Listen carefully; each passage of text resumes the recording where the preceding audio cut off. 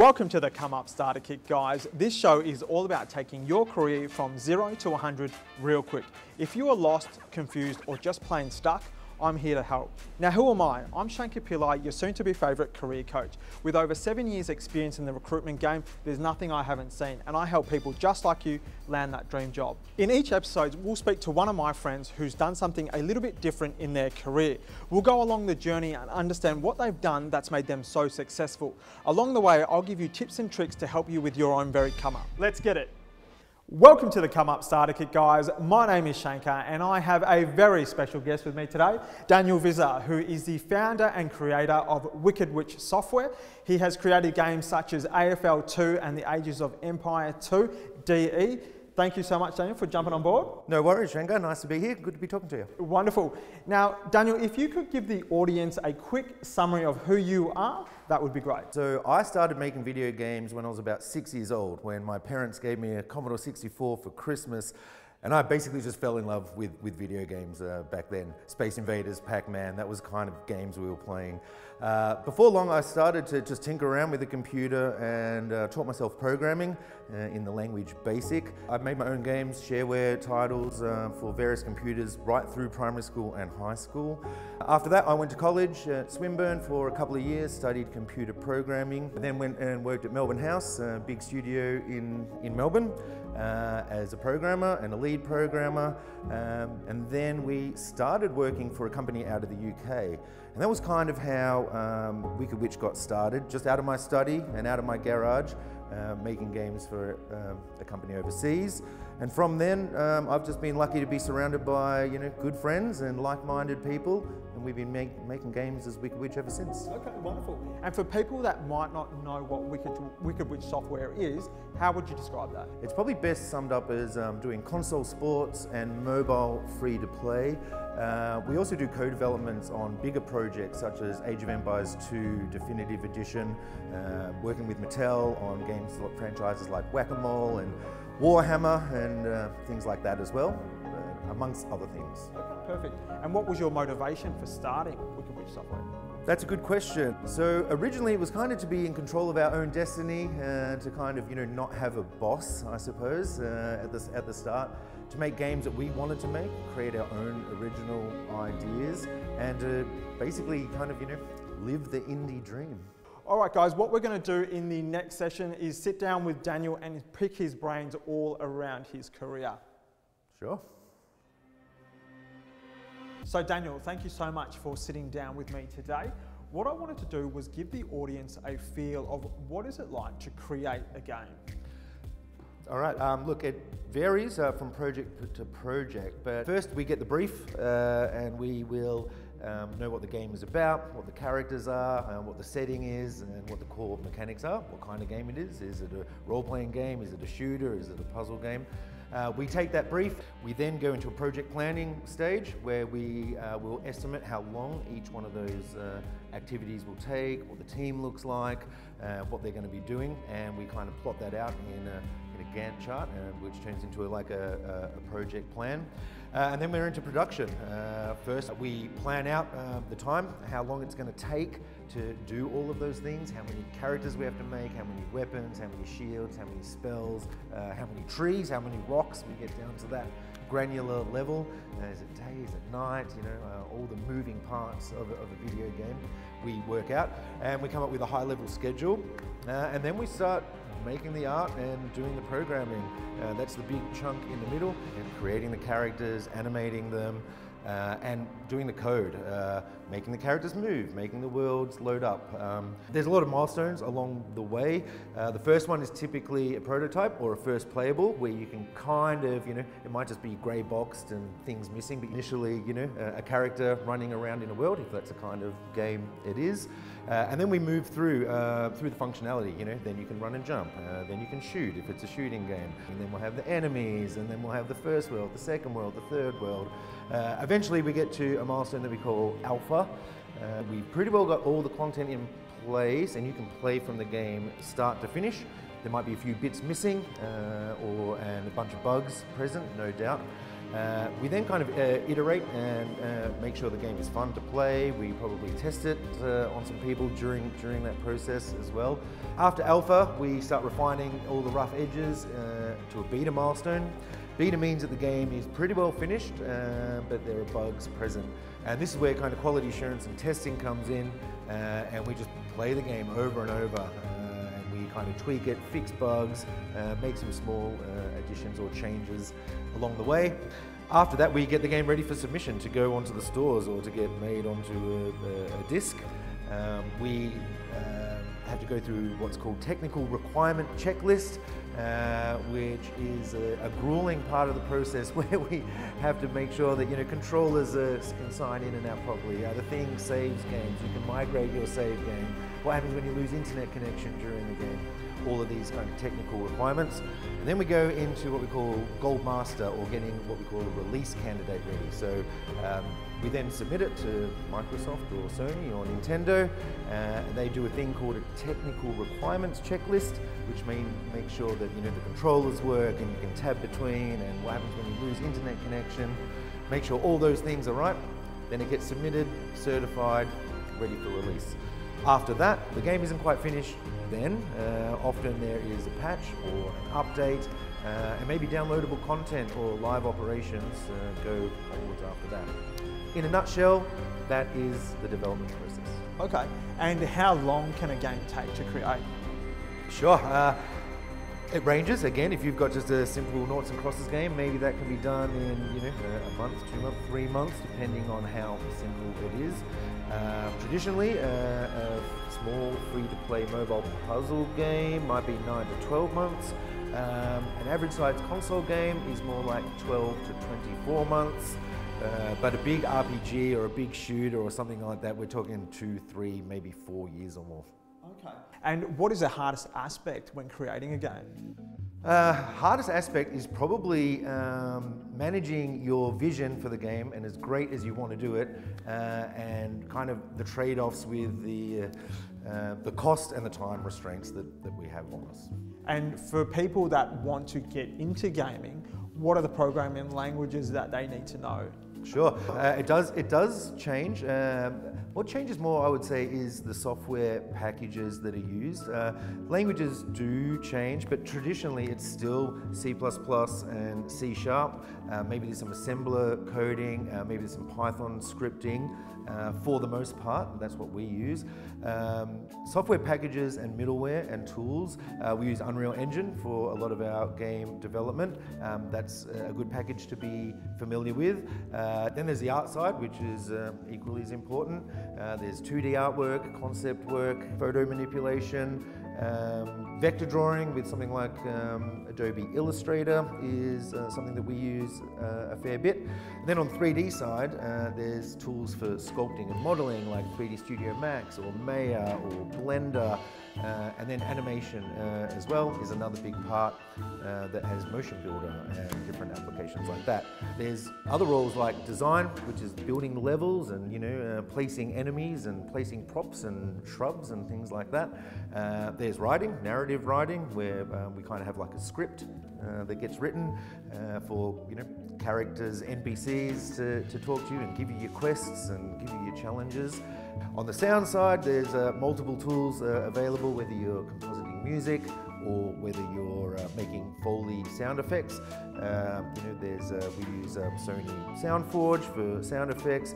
We tend to use Pro Tools for more of the music and editing. Adobe Premiere for video and trailer construction. QA, quality assurance, is a big part of it as well, and that's basically the testing of the games, from gameplay testing through to making sure the thing doesn't break, through to the technical requirements that I mentioned.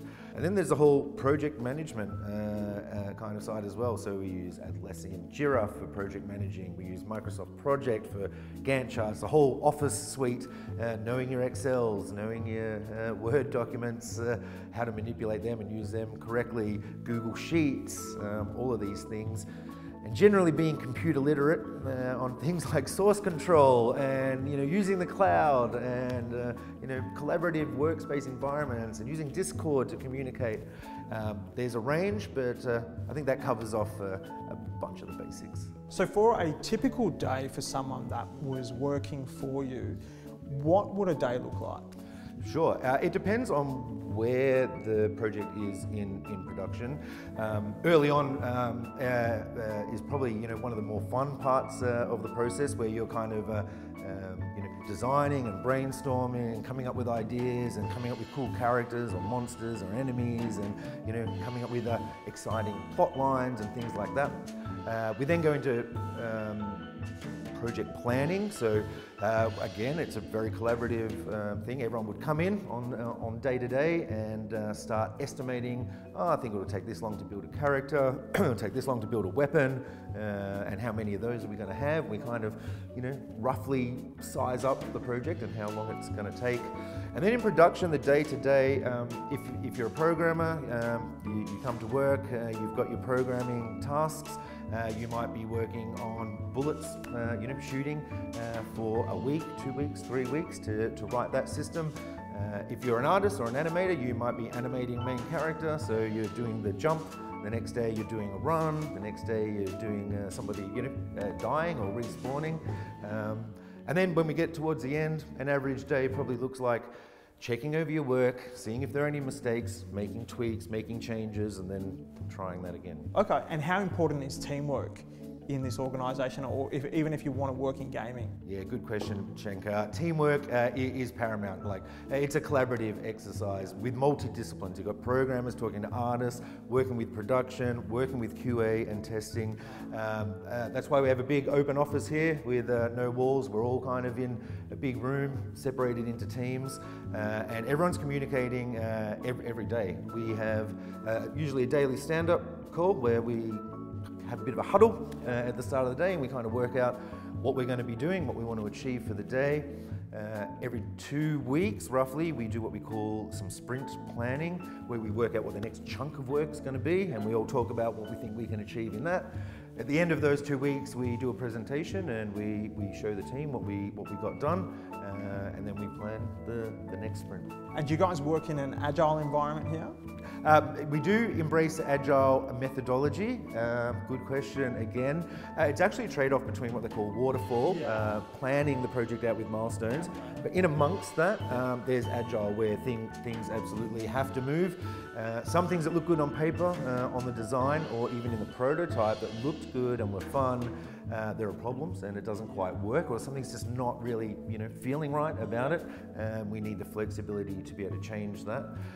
And conversely, other things that we didn't really plan on, that all of a sudden are really fun or we think are really cool, and we're like, oh, that's pretty awesome, let's do more of that. And so we do change it in amongst the greater goal. Okay, and if people were interested in becoming a gaming developer, especially now with technology always changing, what are the leading technologies that you would advise people to learn? All right, for programming, it's learning C++ on C#. There are some third-party engines that we do use as well, such as Unreal Engine.